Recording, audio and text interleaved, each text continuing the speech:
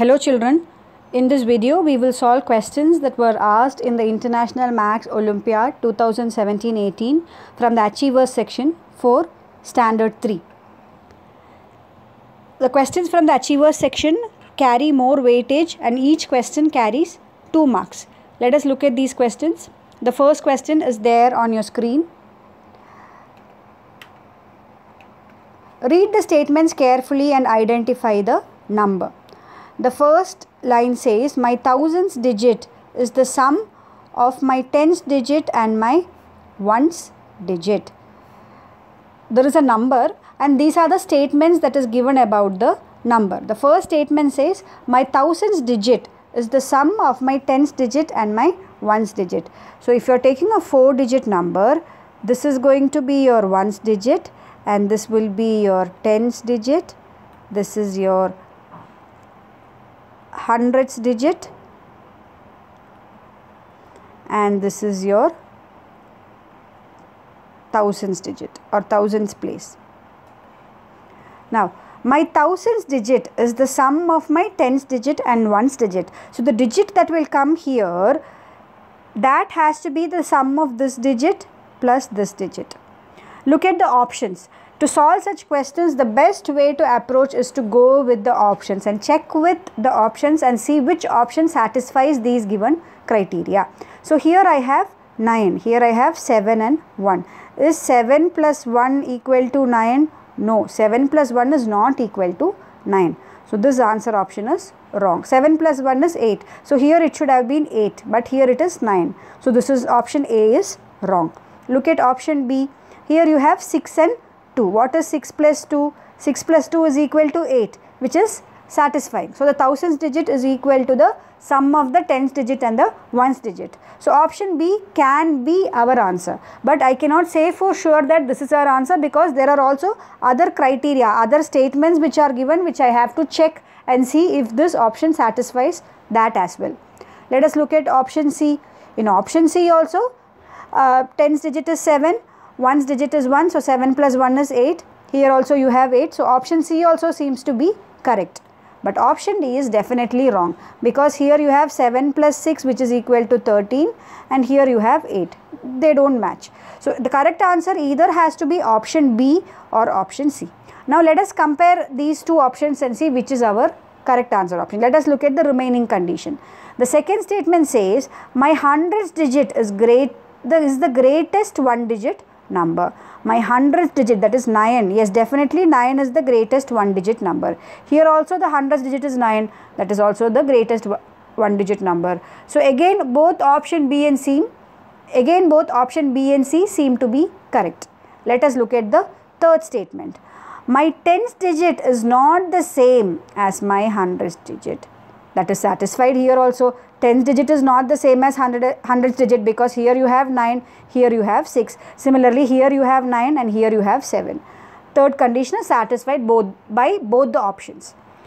Now let us look at the fourth condition. The fourth condition says, none of my digits are the same and I am the greatest possible 4-digit number.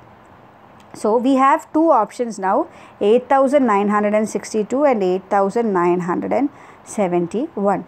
In both of these options, the digits are different. There are no digits which are repeating. So this part of the statement is also satisfied by both option B and C. But the last part says, I am the greatest possible 4-digit number. See, actually, if you see which is the greatest possible 4-digit number, it's going to be 9999. But here 9999 is not there. So what are they trying to say by this statement? When they say that and I am the greatest possible 4-digit number, basically they are referring to the number which is the greater of these two. Which is the greater one of these two? It is 8971. We have to take that as our answer. I understand that this part will be confusing for you because it is given that and I am the greatest possible 4-digit number. Actually, which is the greatest 4-digit number that can be formed? It is nothing but 9999. But this is not there in the options. Among these two numbers, which is the greatest 4-digit number? See, either it can be option B or option C. I have to choose any one option. Which option will be correct? Among these two, C is obviously bigger. So we have to go with that as our answer. The correct answer here is option C. Next one. 4 boys are playing a number game. Each of them puts their favorite number in the abacus. Who wrote the second greatest number? What is the number that Arshit has written? 3342. What is the number Arsh has written? 3423. What is the number Arkshit has written? 3142. Number Akshit has written as 3422. Which is the biggest number of all these? It is 3423. That is the biggest number. So that will come first. Which is the second biggest number? The second biggest number will be 3422. So who has written, the question is, who wrote the second greatest number? The second greatest number was written by Akshit. Arsh writes the biggest number and then followed by Akshit. Correct answer is option D. Next question. Match the figures in column 1 and their shaded fractions in column 2. What does this fraction represent? See, here I have how many hexagons? 1, 2, 3, 4, 5, 6, 7, 8, 9, 10. Out of this 10 hexagons, how many hexagons are shaded? 5. So 5 by 10. So this will match with this 3 here. Now Q, let us look at Q. How many rectangles are there? 1, 2, 3, 4, 5, 6, 7, 8, 9, 10, 11, 12, 13, 14, 15. 15 rectangles are there, out of which how many are shaded? 1, 2, 3, 4, 5, 6, 7, 8, 9. 9 are shaded. So 9 out of 15, which will be 1. So obviously this has to match with this. Or if you add also, totally you have 8 regions here. 1, 2, 3, 4, 5, 6, 7, 8. Out of this 8, how many are shaded? 3 are shaded. So that 3 by 8. Which will be the correct answer option here? So P is matching with 3, Q is matching with 1 and R is matching with 2. So the correct answer option here will be option C. P3, Q1, R2. Next question.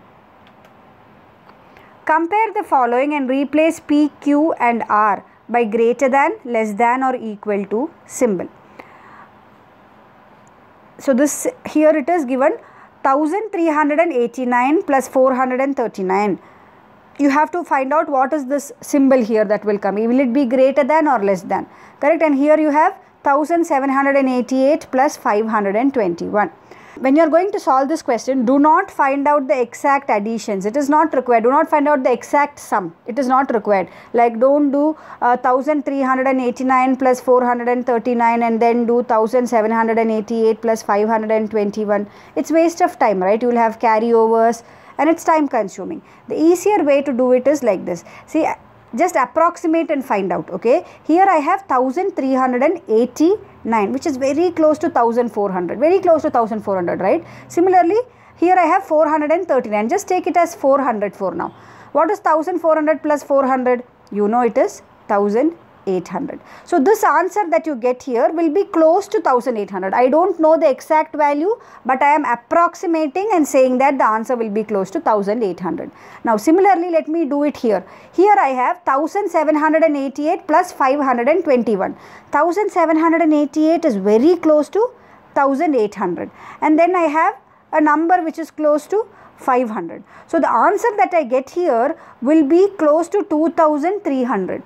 Definitely, which will be the bigger one? See, even if I get 1850 here or 1875 here, the answer that I get on this side is greater than 2000. Definitely, this value will not be greater than 2000. Or I can say that the first value here, right, that is 1389 plus 439, this will definitely be less than the value on the right hand side. So here the symbol has to be less than. So the symbol P will be less than. Now let us look at this one. Here I have 2017, 2017 plus 192. Now again, what will that answer approximately be? See, here I have 2000, approximately 2000 plus 192 is very close to 200. So I am just taking this as 2200. That's my approximate answer that I will get for this sum. Now let us look at this sum. Here what do I have? I have 5600 minus 2100. I am approximating, okay. 5639 I am taking it as 5600, and this 2130 I am taking it as 2100. So what will I have? The answer that I get here will approximately be 3500. So even if this answer that I get here is 2250 or 2260, whatever be the exact value, definitely it's going to be less than 3500. It is definitely going to be less than 3000. So again, Q will be less than. The symbol for Q is also less than. Now if you look at the options, in option A, P is given as greater than, which is wrong. In option B, both P and Q is given as less than. So that can be our correct answer. Similarly, in option C, both P and Q is given as less than. So that can also be our answer. Option D will definitely be wrong because Q they are saying it is equal to, which is not right. Then we are left with the last one. That is, we have to find out what is R.